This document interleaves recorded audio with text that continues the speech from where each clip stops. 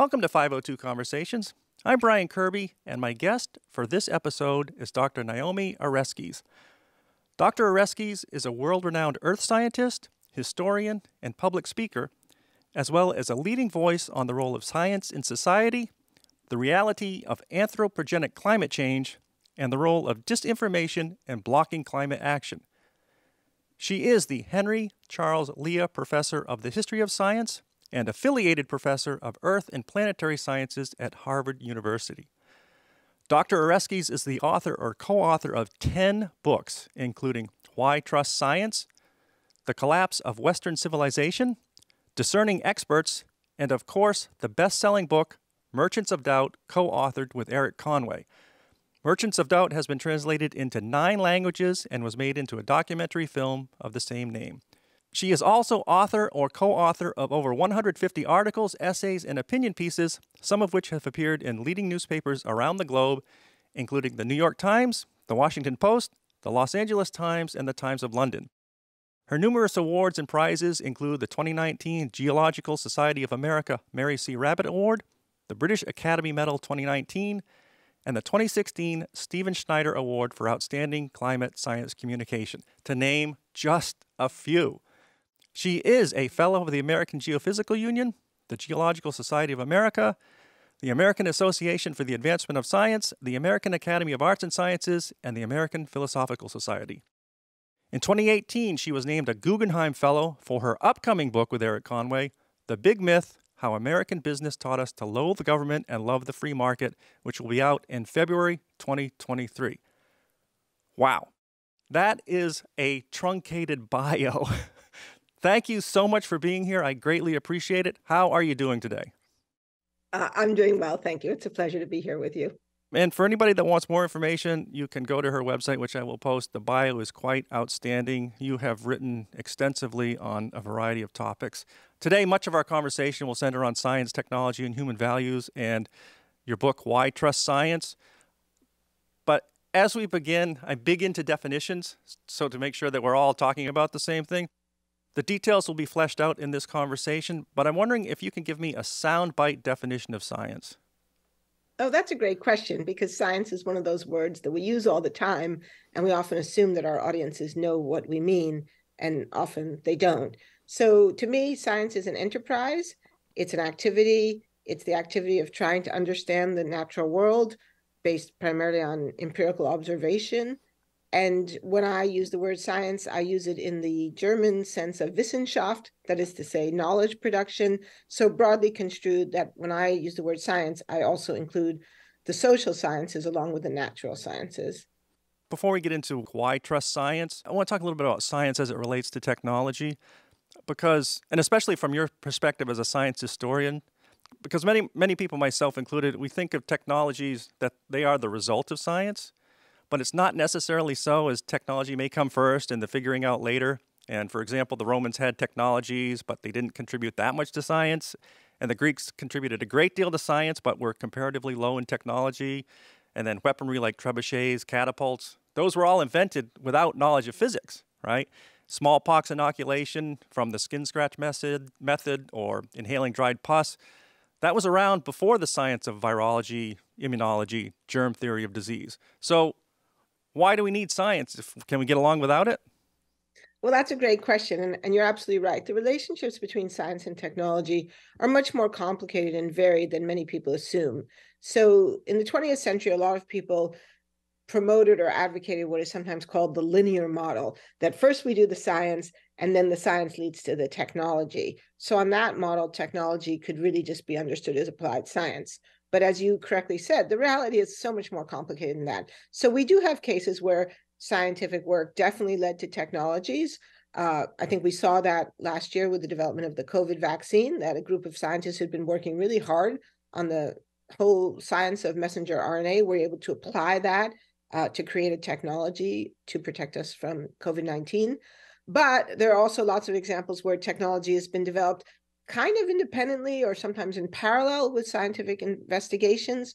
The way I think about it, and again, this is where I do think the German word Wissenschaft is helpful because it literally means knowledge production or knowledge creation or knowledge craft, that often if we look at these older traditions, there is a kind of science taking place, or at least there's a kind of empirical tradition that people are making observations, but it's not systematized in the way that modern science is, and it's not institutionalized. So if we think about modern science, by which I mean roughly science since, the early 17th century to the present, it's systematized.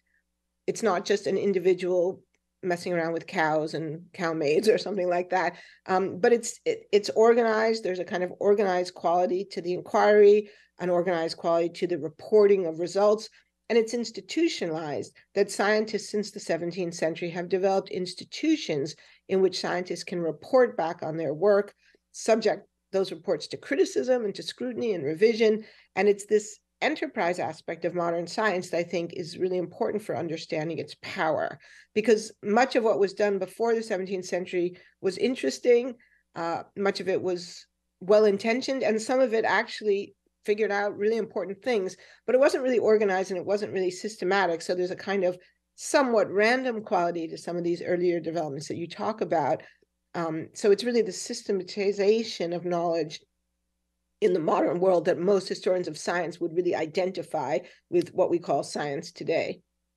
Let me pick up on your word institutionalized, because that comes to my question. Why does trust science seem so unique? And as you brought up institutionalized, I mean, we all trust experts such as plumbers, electricians, car mechanics, HVACs. I know there's surely bad actors sometimes, but that's not the majority.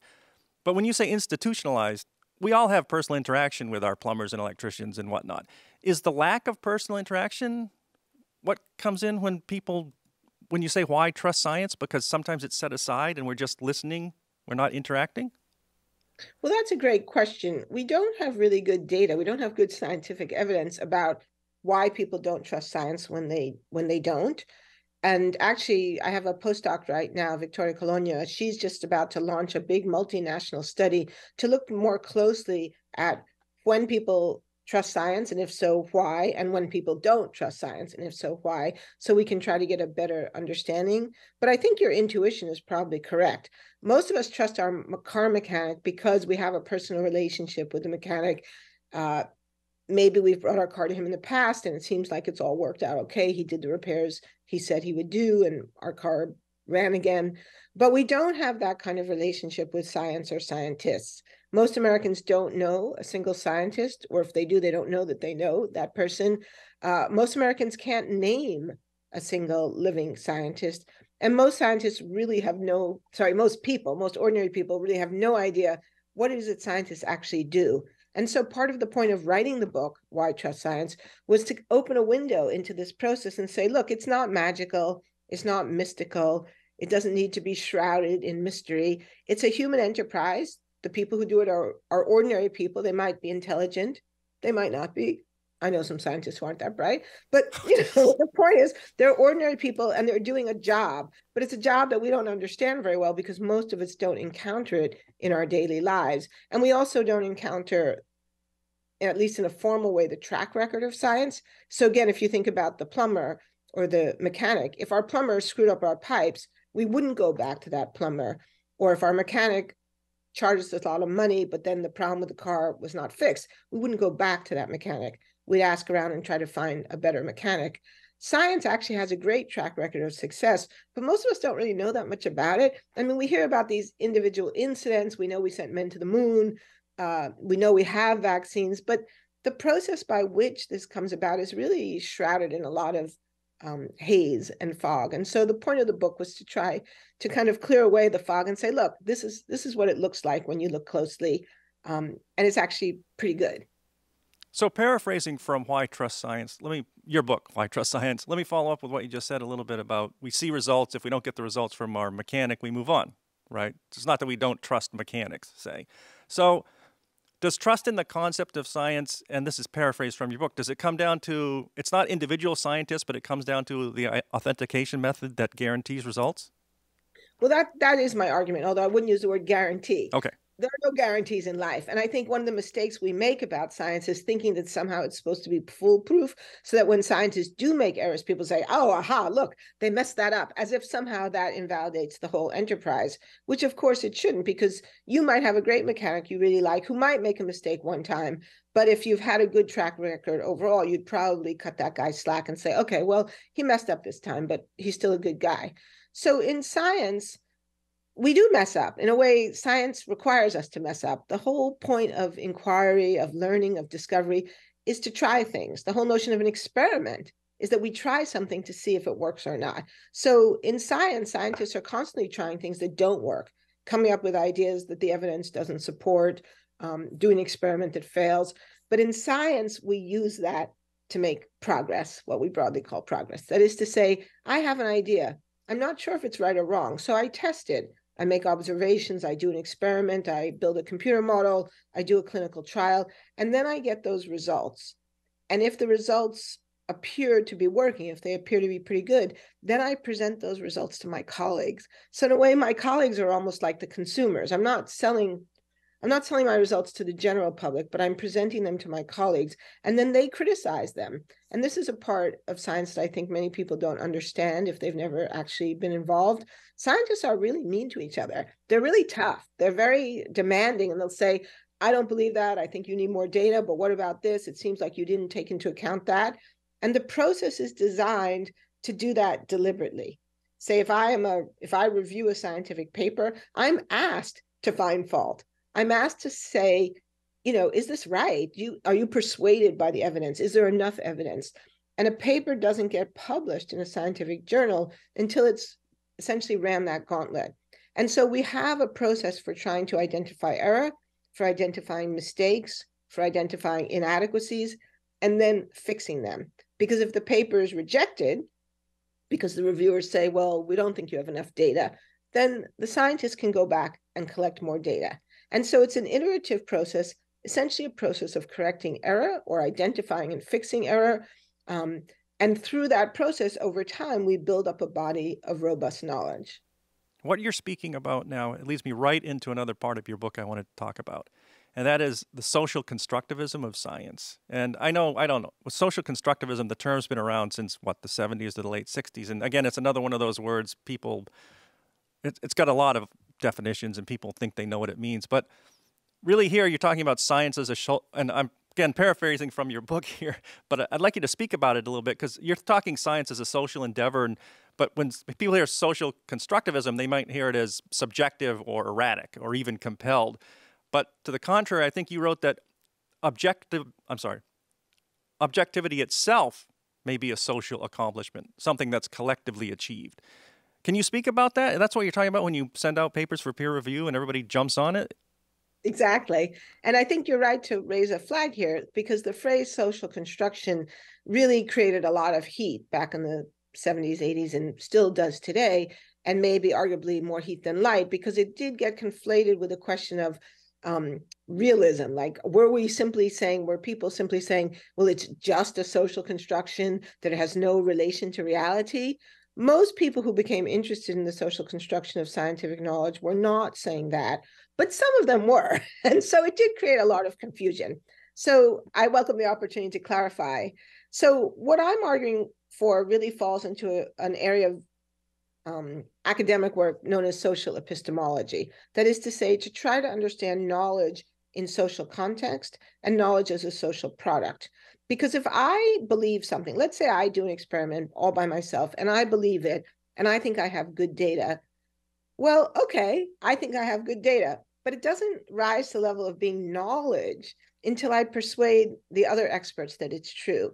Up until that point, you can think about me having this idea as the proverbial tree falling in the forest where no one hears. It might be a good idea, it might be a bad idea, and we don't know. And we're all rather bad at judging our own ideas. I think I talk about this in the book, although sometimes I lose track of what I've said where. It's well known that people are very, very bad self-critics. Most of us are not good at identifying our own mistakes. It's hard to edit your own work. It's hard to admit when you've made a mistake, even when you recognize it, but we're very good at finding fault in others. And so science takes that and capitalizes it. So it takes what's kind of a weakness about people and turns it into a strength and says we invite each other to find fault in each other's work so that it can be corrected. And so I think that there's a lot of earlier work in history and philosophy of science that really focused on what people used to call the scientific attitude, that the individual scientist had to be, curious and hardworking and had to be willing to revise their views in light of new evidence. I think there's some truth in that. I think good scientists do try to be open to new ideas and open to criticism in order to take that criticism on board and make your work better. But at the end of the day, it's not really done by individuals correcting themselves. It's not me sitting in my office saying, okay, now what's wrong with my own work, right? I mean, we do that to some extent, but mostly it's really about subjecting our work to the criticism of others so that it can be corrected and improved. And that is a social process. So it's not something that I do alone. And if you actually look at what scientists do, and this is where I think the social constructionists, particularly like Bruno Latour, who's just recently passed, made an incredibly important contribution by saying, look, just let's be empirical about this. Let's look at how scientists work. They don't work alone. The image of Descartes sitting alone in his attic watching the wax melt. I mean, that's not how science operates. If you look at it, you see scientists work in lab groups, often with a lot of people. They go to conferences with hundreds, thousands, tens of thousands of fellow scientists. They submit their papers to peer review, where they'll be read by at least 3 reviewers who will critique it, also by the editor. It's a highly social process in which people are engaging with each other all the time. Latour referred to it as an agonistic field. So agonistic comes from in anatomy, like the muscles that work against each other in order to work together. So he uses that word very deliberately. It's not antagonistic. We're not out to get each other, although, sometimes people might be, but it's agonistic. There's a pull and a push. There's a tension between me wanting to get my ideas across and probably believing they're right, and you saying, well, hold on, I'm not persuaded yet. And that process is highly social. And what I argue in the book, and this is drawing on feminist philosophers of science like Helen Longino, Elizabeth Lloyd, that process achieves objectivity because ultimately whatever claims we make have to stand up to the objective scrutiny of lots and lots of different people. So rather than thinking about objectivity as a quality that inheres in an individual, a sort of virtue that either I have or I haven't, and this picture of science, objectivity becomes a social achievement. Let me try and steelman this back to you. So okay. Make sure. So I've got it and everybody else has it. So it's not that objectivity is created or knowledge is created, but it's better discovered by a diverse community. So that, in other words, you may declare something, oh, I found something, I'm objective, this is knowledge, but it really isn't until it withstands vetting and criticism from many diverse angles. Yeah, because otherwise it's just opinion, right? I mean, What differentiates scientific knowledge from opinion? I can have an opinion about the world. I can have an opinion about, whatever it is, the earth is flat. But if that opinion can't stand up to scrutiny, then it's just an opinion. But if I collect the data and the evidence to support it, and I share that data and evidence with others who are maybe also collecting evidence of their own, and if over time, all of the people who are working on this question look at the data and say, yes, actually, the earth isn't flat. It's an oblate spheroid, right? And that process takes time. It's not done overnight. But to the extent that we do that, we produce knowledge. So we could say that it's a social construction in the sense that there's a social process that leads to knowledge as a product. But it doesn't mean that there isn't a real world. It doesn't mean that the knowledge isn't legitimate or valid. In fact, the opposite. It's saying it is legitimate and it is valid. And the reason we think so is because it stood up to this tough critical scrutiny. It's interesting when you say people aren't very good self-critics, but people are very self-critical. So I wonder where the disconnect is there. Oh, well, people are self-critical in the sense that, yeah, I mean, we live in a world that encourages us to be self-critical, to make us think we're too fat or too short, or, our lives would be better if only we had, if we had blonde hair, we'd have more fun. So we're kind of bombarded by messages that encourage us to be self-critical. But the deep reality is that when it's actually about, admitting a mistake, well, actually, that's like most of us find really hard. Yeah, it's two same words, different meanings completely. Yes, exactly. Exactly. I want to pivot here a little bit to medical science technologies and values, because some people reject medical science and technologies such as vaccines, and sometimes they do it with a philosophical or belief-based objection. And right now, there's much going on with genetic disorders and treatment. And that'll be values laden, because people may hear that and they may interpret and think it's foreign DNA from one species to another. But really, a lot of progress is being made in treating single gene disorders such as Tay-Sachs, sickle cell anemia, cystic fibrosis. I think I just read something, I don't think I did, I know I did, on B thalassemia. And that's done with genetic editing, meaning that they're correcting the genetic error in the person with the disease and then giving it back to them. Not the disease, I'm sorry. They're making the correction and then via process, giving the corrected gene back to them. But even so, I mean, this is a values-laden issue because people interpret it as a slippery slope, maybe leading to superhumans and a lack of genetic diversity. So is the science of genetics on the cusp of a massive science communication problem? Well, almost certainly yes, because most sciences have massive communication problems because most scientists are poor communicators. And until pretty recently, the scientific community didn't really value taking the time to communicate clearly. They left it to the sort of singular individual, the Carl Sagan, of my era, or maybe Neil deGrasse Tyson today, and sort of said, "Oh, okay, good. We'll let Carl do that work, but he's not a real scientist." And there was a kind of disparaging attitude towards scientists who did take the time to communicate. So I think there have been for a long time and continue to be substantive problems about science communication. But it's more than just that. There's a much deeper issue that has to do with knowledge of the world and what we do with that knowledge. So as a person who comes out of basic science, I was trained as an earth scientist, and as a historian of science, I've been very interested in the development of basic scientific knowledge about the planet, about climate change and mineral resources and other things. What we learn about the natural world, I would say, are factual things. As we just said before, the earth is not flat. And if you travel around the earth, you don't fall off the way people might have thought, in the Middle Ages, right? And if you jump out of a 10-story window, chances are it's going to be pretty bad news when you hit the ground, right? Unless you're a cat. So there are facts about the natural world, things we've learned through scientific investigations, through experiment, through experience and observation.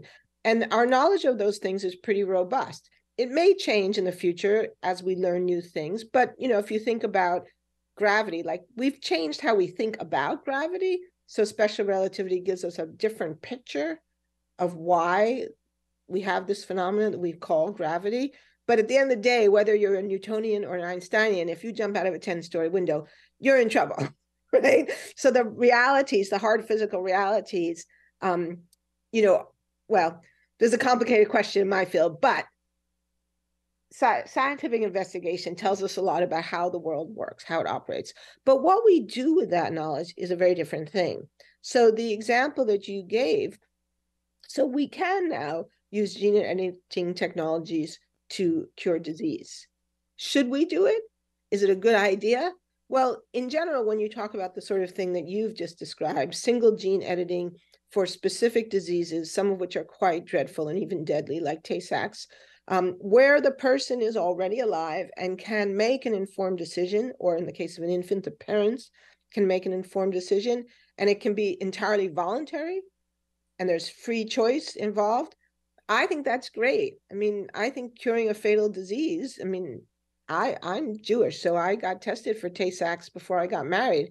If I had had an infant with Tay-Sachs, I would certainly have welcomed a cure for that disease to save my child. But it gets trickier when things are not entirely voluntary, when there's industries involved that might promote disinformation, which I've worked a lot about, when you start thinking about doing it to people who are not yet born and can't give informed consent. So there's a whole set of ethical issues that begin to kick in. And in my field, many people have argued that the old-fashioned fact values distinction is too black and white, that it doesn't really hold up to scrutiny, that values penetrate into our interpretation of facts. I think that's true, but I think at the end of the day, the distinction is still a valid one, even if it's blurry at the edges. We can still identify things that are certainly questions of facts, or what Bruno Latour liked to call matters of fact. Is the earth flat or is it an oblate spheroid? That's a matter of fact. But then there are things that are clearly values questions. Should we embark on large-scale gene editing processes? Should we focus attention on expensive technologies like this when there are lots of people who don't even have rudimentary basic primary health care? And this came up for me when, we were at a meeting together in Las Vegas at the Committee for Skeptical Inquiry. There was a really fun talk by a biologist about all the cool, great stuff that is happening in biotechnology today.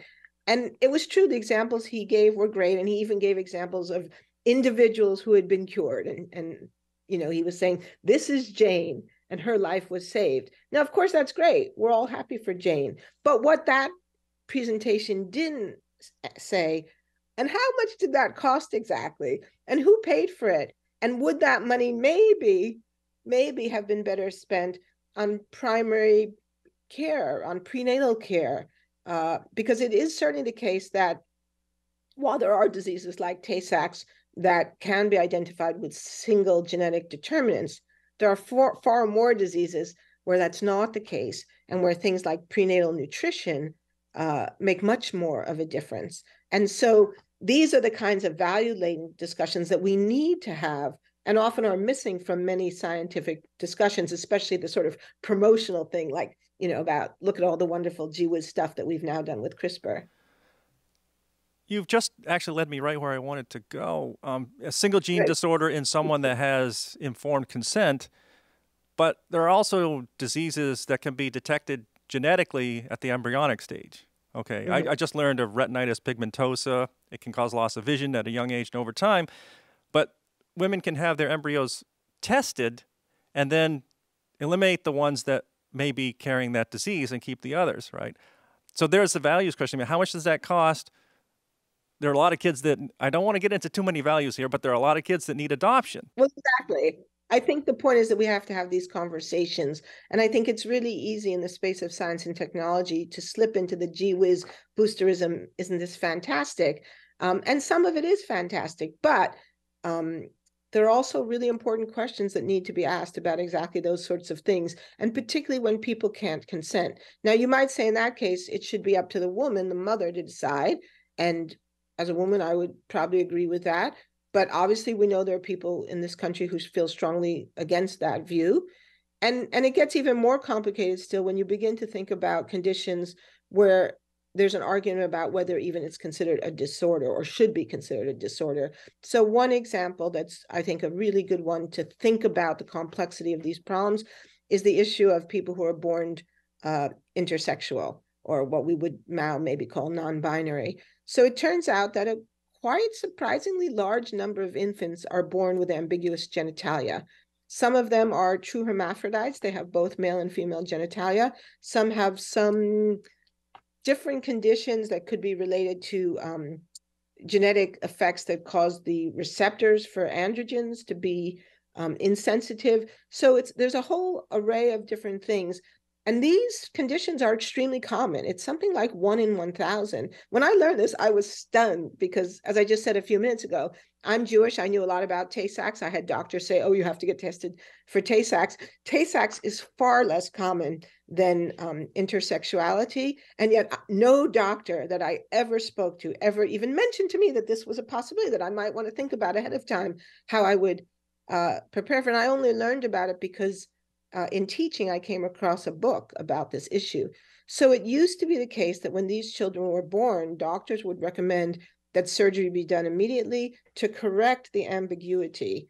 And many parents went along with this because they followed their doctor's advice.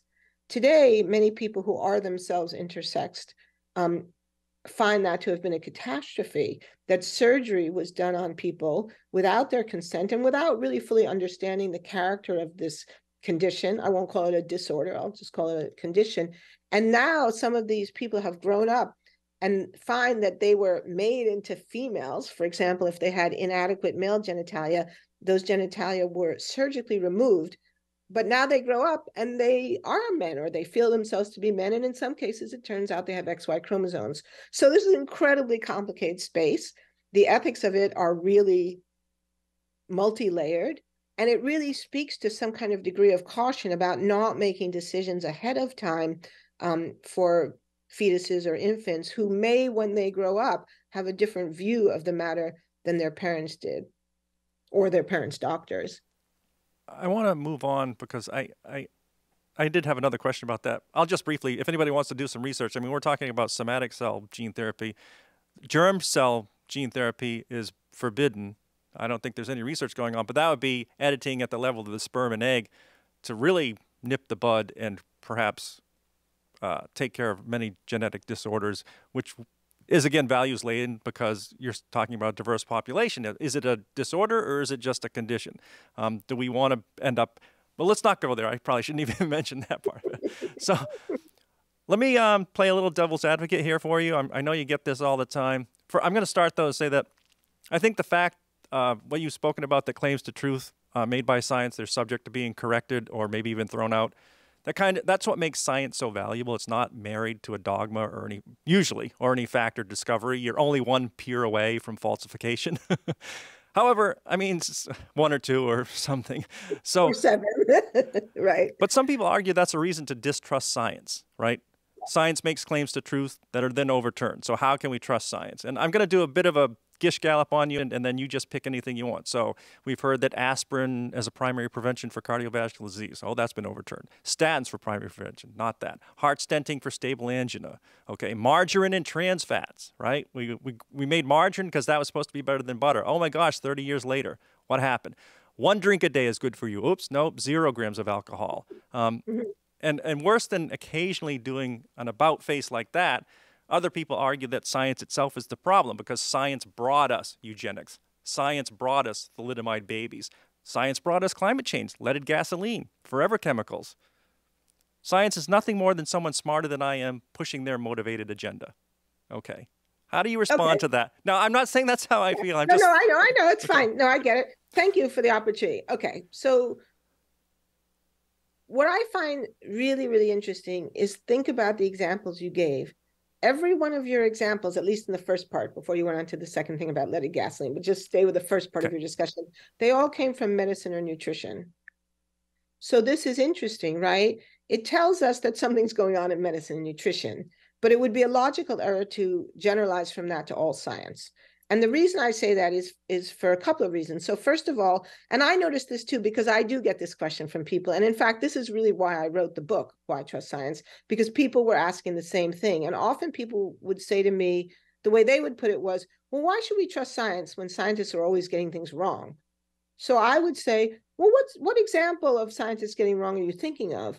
And the really interesting thing was people often didn't have an example. It was just somehow this like perception that scientists were always getting things wrong. But I think if you look at the history of science, you actually find, no, actually, most of the time scientists are getting things right. There are these conspicuous examples that we can point to. And in the book, I engage with some of those examples. And I talk about eugenics, for example. But actually, we have a giant history of scientists getting a lot of things right. A lot of scientific knowledge has really stood the test of time. So then I probe a little more. And what I find is that if they do have an example in mind, it's almost always from nutrition or medicine. So what is that? So I've thought a little bit about this. And I think one of the challenges of medicine is that when people are sick, doctors feel they have to do something. So science has a kind of luxury that medicine doesn't have. And I think there's a reason we have different words for these practices, and I'm going to stick with those different words.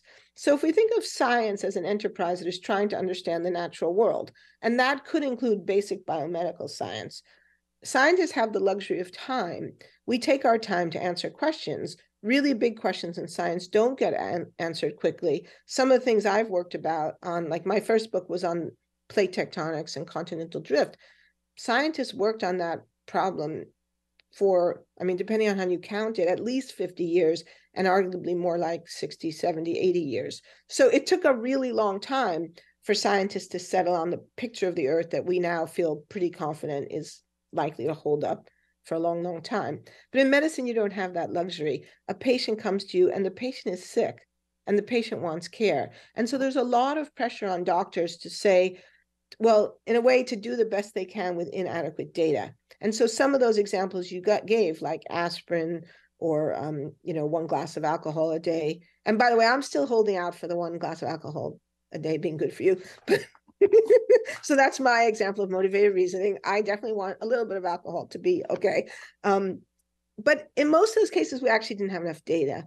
But doctors who felt that they had to say something took a stab at it and didn't always do very well at it. So I think it is really important to recognize that medicine has a different set of challenges. The other thing about medicine, and also I'll get to nutrition in a minute, is that frankly, there's a lot of corruption in medicine.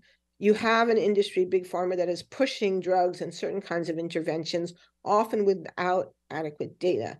And I do think that the medical community needs to do a lot more work to clean up their act in terms of not guaranteeing, because there's no guarantees in life, but protecting the integrity of biomedical research.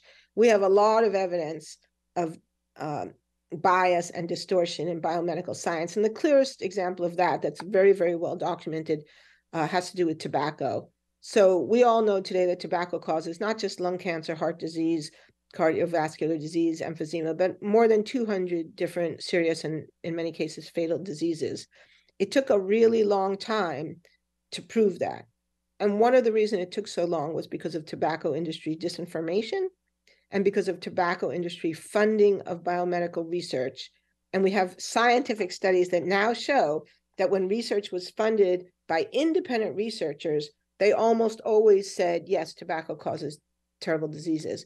But when it was funded by the tobacco industry, they often said, well, we don't know, data is insufficient. So a tremendous bias was introduced into research related to tobacco and its harms. That's the clearest example. It's been proven beyond any reasonable doubt. We have numerous studies that show this, but we have similar evidence, not as robust, but about a number of other issues as well. So we really have to think hard about what kinds of practices or safeguards could be put in place. And so some public distrust of science, I think, comes from these examples, and they're not illegitimate. I think the public does have some reason to be skeptical about certain kinds of medical claims. And I think we saw this during the COVID-19 pandemic. And I would argue this is the biggest reason why the biomedical community and even big pharma actually have a self-interest in protecting the integrity of scientific research. Because if you don't protect the integrity of scientific research, then when you actually have a good product, like the COVID-19 vaccine, a lot of people will not believe you. Now, let me just say one more thing. I want to say something about nutrition. Nutrition has many of the same problems that biomedicine has. There's tremendous distortion of the playing field by interested industries. Think about like the soda industry, for example. So, and we know that there's been a tremendous amount of disinformation in the nutrition space, funded by sugar industry, soda, all this sort of thing. But in addition, nutrition is just a really, really tough science. It's really hard to do good work in nutrition for the simple reason that people lie about what they eat.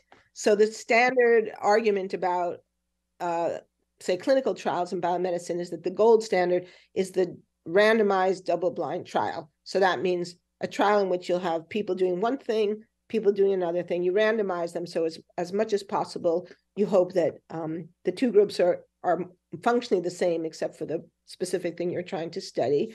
And then it's double-blinded. That means the people in the study don't know which intervention they're getting. So if it's a drug trial, there's the real drug and there might be a placebo. The people in it don't know, so they're not biased by knowledge of what's going on. And the doctors or nurses giving the drugs don't know either, because studies show that if the doctor knows if they're giving you a real drug or a placebo, they might subtly communicate that to you, even if it's inadvertent. Well, you cannot do that with nutrition. You know what you eat. You know what people are feeding you. You see what's on your plate. And if you're asked about it post hoc, which is the alternative, right? Do some kind of case control study. So if you're asked post hoc about what you eat, people lie. People all deny eating as many French fries as they do. It's why we also can't have good scientific studies about sex. So this makes it extremely difficult to have robust studies of nutrition. But there are alternatives, and the big alternative are population studies, where you look at whole populations. So you compare a country like Greece to the United States, or a country like Japan, where they eat a diet that's distinctive and different. And whenever you do that, you actually find the evidence from nutrition is very clear. It's not complicated. And actually, the science writer Michael Pollan summed it up in his book, The Omnivore's Dilemma. Eat food, that is to say real food, not processed junk, not too much. A lot of us in America eat too much, mostly plants. The healthiest diet is a diet that's mostly based on plants. You don't have to be a vegetarian or a vegan, but mostly plants. You try not to eat too much, and you try to eat food that is as fresh as possible. It's not actually a mystery, but that message gets drowned out by all the ads telling you that, it's fine to eat these cookies because they're low fat. If we have time, I have at least two questions. One is, I want to ask you a historical scientist question, because you mentioned scientists. I mean, the evidence against tobacco was dragged down by bias, non-independent research, and so when scientists reject science, that's come up in the past several years. But it's hard for me to imagine that the 5G industry is paying off a doctor to say that COVID was caused by 5G. So I'm not sure why a scientist would reject that evidence most recently, or HIV/AIDS. I wonder who's creating the bias there. But is there any historical pattern to what fosters a rejection of science? Because personally, I've read some history of the polio vaccine, and when it was announced, they were spontaneous. When it was announced safe and effective, finally in 1955, there were spontaneous celebrations, people in the street crying, church bells ringing. I mean, we went through a massive global pandemic for almost a year before we had a vaccine, even though we knew it was coming. And although people stood outside in lines at mass vaccination sites, I was kind of expecting a hoo-ha, hooray parade like that. Right. What was different in history there? Well, the difference was the politics, right? That we've lived for the last 30 to 40 years in an environment that's been highly politicized, in which people have deliberately tried to undermine scientific evidence. And this was the whole point of my book with Eric Conway, Merchants of Doubt, that in the last 30 or 40 years, a number of big problems have developed that are related to how we run our country, how we run our economic system. So the first one really to be recognized were the health harms of tobacco. We live in a market-based economy where companies are free to sell an awful lot of things, even if those products are pretty damaging and pretty harmful. And it's kind of left to the consumer to sort it all out. And the result of that was a massive burden of disease that cost the American people, cost states and insurance companies huge amounts of money. And the tobacco industry developed this disinformation campaign in order to keep on the market a deadly product. Now, eventually they failed. Well, actually, I mean, depending on how you look at it, you could say they succeeded because tobacco products are still legal in America, but they're heavily taxed and heavily regulated, and far fewer people smoke now than used to. But that template became a model for disinformation in other spheres. And the other spheres that I've looked at most closely all have to do with the environment. So I've looked closely at acid rain, looked closely at the ozone hole, and looked closely at climate change. And in each one of these cases, we saw people challenging the scientific evidence, not because they necessarily had stock in Chevron or ExxonMobil, but because they realized that these problems were pointing out an Achilles heel in our market-based capitalist system, that buying and selling these legal products was damaging the environment to such an extent that in the case of ozone hole, it actually threatened the future existence of life on Earth. And most people have forgotten that. They don't realize that if we hadn't fixed the ozone hole, we would now live in a world where we couldn't safely go outside. And in another century or so, life on Earth would have been destroyed because life cannot sustain the bombardment of UV radiation, except for the fact that the ozone layer filters a lot of it out and protects us. So people began to argue against the science because they didn't want to actually have to confront what it would mean politically and culturally for us to really address the failures of our economic system. And that became politically polarized in a red state, blue state way, because red states, Republicans, conservatives, generally, this is, first order approximation, but generally were committed to the idea of free market economics, that the government shouldn't really be, telling us what to buy or where to live or how to live. Versus Democrats, progressives, and liberals who believed, no, there's a place for government to get involved and to fix these problems. And so this political divide, in our work we showed, it really starts around the time of Ronald Reagan, because there's this sort of historical coincidence, what historians would call a contingency, that Reagan was a president who had a very strong anti-government physician. Some people remember he famously said, government's not the solution to our problems, government is the problem. So he's very anti-government. He doesn't want to embrace the idea that government should address problems. It should be left to individuals or the private sector. And at the very time that he's pushing forward this view, we're learning for the first time about acid rain in the ozone hole. And so he's very reluctant to accept the scientific evidence, because if he does, it challenges his worldview, his sort of political philosophy. And what we've seen over the last 40 years is an amplification, I don't want to say exaggeration, that implies wrong, but an amplification of that ideological challenge, so that today we still see that among Democrats and people who self-identify as liberals, Democrats, or progressives, vaccination rates are like, I don't know, I mean, here in Massachusetts, like 96%. But among Republicans, people who self-identify as conservatives, much less. And tragically, we've even seen now among people who have died from COVID-19, they're much more likely to be Republicans than Democrats. That to me is a tragedy, because there's no reason that those people needed to die. But because the issue was so polarized politically, and because it's been framed as the government is bad, and therefore government science is bad, and you can't trust science that says we need the government to fix climate change or whatever it is, it's become politically polarized. And that's a very tragic state of affairs. And it's become literally a matter of life and death. And so when scientists reject the science there, well, it usually isn't scientists. I mean, what we see. And you did say and you did say at the outset, there are some bad scientists. Right, exactly. So, but I mean, scientists are human beings, so they fall into these ideological traps as well. And that's what we showed in Merchants of Doubt. We were actually interested initially in a group of people who were famous scientists who promoted doubt about climate change and these other issues. And so that was part of the question was, well, obviously they understand the science. They're not stupid people. They're not uneducated. And the answer there was ideology, that they subscribed to the Reagan ideology of limited government, individual choice, individual freedom. And that ideology made them resist the scientific evidence of a big problem that really probably needed the government to try to fix. My last question. Okay. From your perspective, and with all the caveats about absolute claims to knowledge being subject to new evidence, what has science shown to be factual that you would be shocked if it were overturned? And by factual, I mean, and I'll quote from your book, established beyond a reasonable doubt. Well, I can think of a lot of things. The oblate spheroid of the Earth. I think the shape of the Earth is pretty well proven. I think it's extremely unlikely that any future studies will change that. I think the laws of thermodynamics, conservation of energy, conservation of mass, it's possible. I mean, there are some people in physics who think that maybe there could be some way of understanding it. But I think, the amount of evidence, it seems very unlikely that those will be challenged. But I should qualify what I've just said, because one's a fact and the other is a theory. So the shape of the Earth is a fact, right? This is a question. What is the shape of the Earth? The answer is an oblate spheroid. Seems to me extremely unlikely that that will ever be rejected.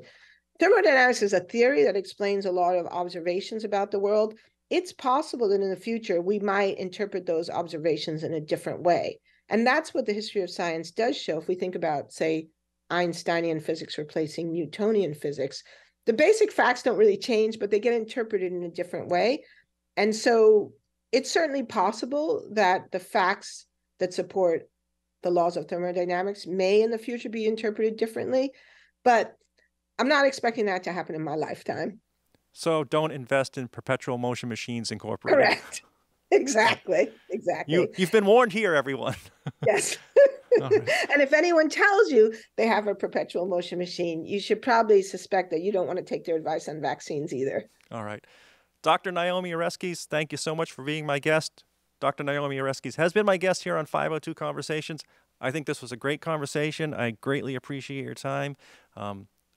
Author, scientist, historian, I don't know. How many hats do you wear? There's at least 10 in there. I don't know. Wife, mother, pet owner. Pet owner. There you go. Thank you so much. You're welcome. It's been a pleasure. Thank you.